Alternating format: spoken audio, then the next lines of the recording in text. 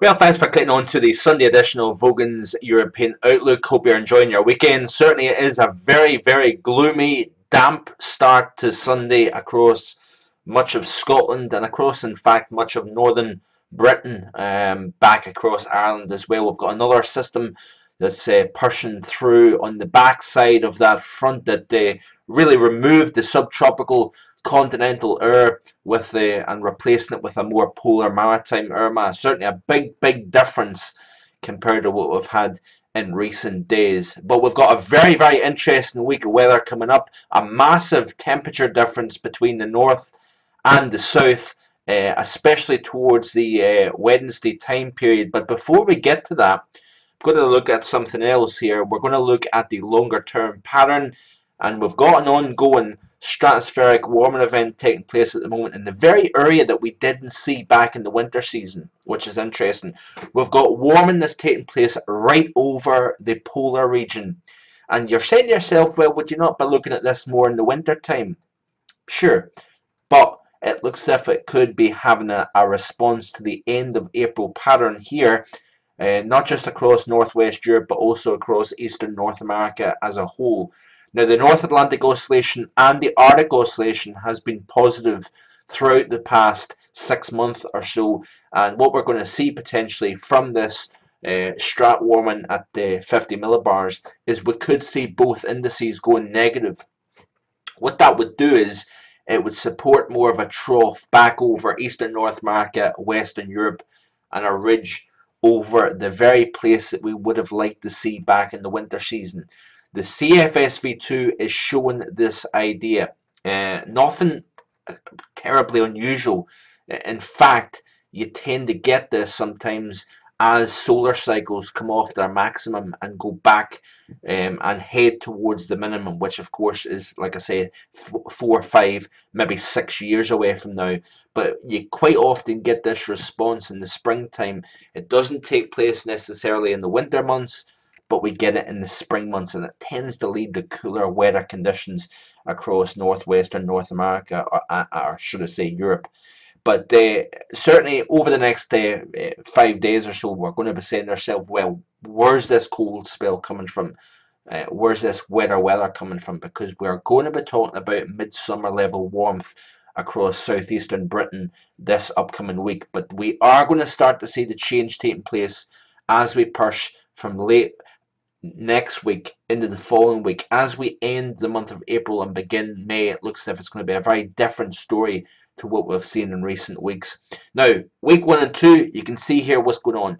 Ridge of high pressure sitting firmly over France. That's extending into the southern half of the British Isles. We've got the negative over Greenland. So it's indicative of that pattern that we've seen all winter, the positive NAO signal. Notice by week 2, though, this is the 18th through the 24th of April, we start to see that high pressure core starting to lift northwest up into the northwest of the into the North Atlantic, extending into southern Greenland. What that's going to do is it's going to then force colder air from the north into the UK.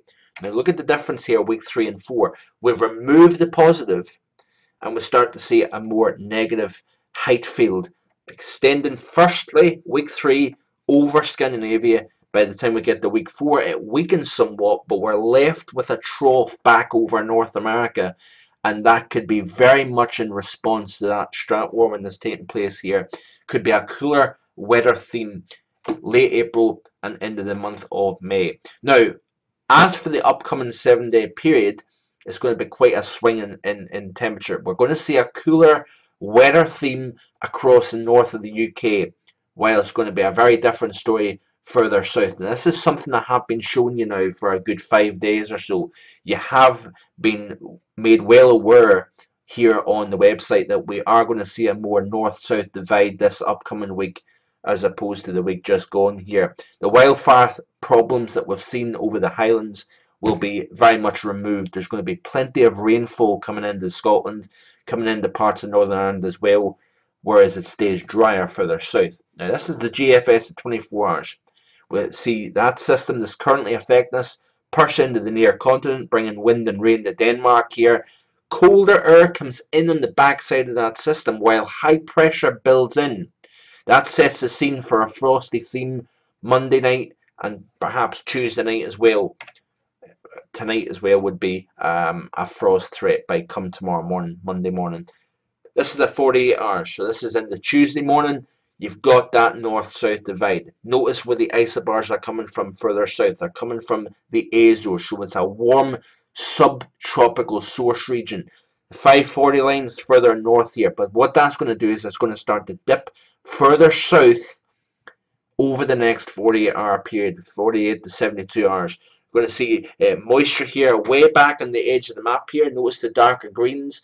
That is going to ride along the boundary as it sinks south, bringing plenty of wet weather across Scotland here. Notice here by 72 hours, we've got that stream of moisture riding the boundary, separating low pressure in the trough to the north, high pressure and warm, dry conditions to the south. That moisture is going to stream into the West Highlands, bringing a fair amount of rain, may I add. But as it does so, look out, because we're going to start to heat things up underneath that boundary here. Look at these temperatures at the 15Z Wednesday afternoon. Let's have a closer look in a second. But look at the continent here. Look at all these 20s showing up across France, across the Low Countries, into Germany. Sure, it's cooler in Denmark, but look at the contrast that we've got going here over the UK. Let's take a closer look at the UK. Large area of 21 Celsius plus. Wouldn't surprise me if some suburban area of London, such as Northolt, may touch 25 Celsius with this pattern. But look at the Northwest Highlands. We've only got single figures, stuck in mid-single figures under the cloud and the rain. This is very much reflective of the ideas that I've got for the summer overall here. So there you go. Upcoming week, let's summarize. Big temperature contrast north and south over the UK. Much wetter pattern for Scotland compared to the past 7 days. And a cooler pattern makes a return to northwest Europe as we push towards the latter stages of April, possibly in response to that strat warming taking place here. So we are going to see the reduction in temperature as we push 7 days and beyond, and that looks as if it's going to take us into the month of May. Thanks for watching. I appreciate it. Have a great end to your weekend, and I'll be back again tomorrow as always. Bye for now.